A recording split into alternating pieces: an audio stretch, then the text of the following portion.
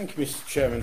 I won't be voting on anything to do with the council tax. I'd just like to state that council tax is unlawful, and under the Local Government Finance Act of 1992, no mandatory obligation to make payment towards council. There is no mandatory. Declarations of interest are a matter of stating fact, not eliciting any excuses for not paying tax. It's not excuses, it's fact.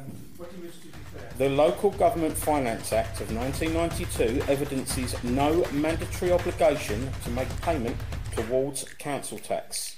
The council is under a legal obligation to prove the people are under obligation to comply with the legislation, which they cannot.